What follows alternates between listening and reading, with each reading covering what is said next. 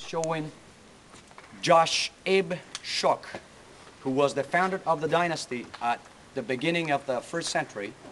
And it runs all the way up until 862 AD, when the last monument was erected by the Mayans. So they tell things like when it was built, how it was built, who was the ruler, which family he belonged to, what sort of events were going on at that moment, if it was a human sacrifice or a bloodletting act. You know, all those things were just keeping, you know, the records of all those things by the inscriptions in this hieroglyphic way that we can still see right now.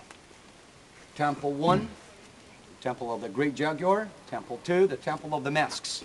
This one is 47 meters, the other one is 38.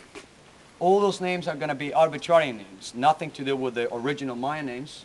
The only words we have for a temple in Quechua will be Cohul Huitz. And Cohul means sacred. Huitz means a mountain. So maybe it was like a sort of the depictions of all those sacred mountains they have up in the highlands.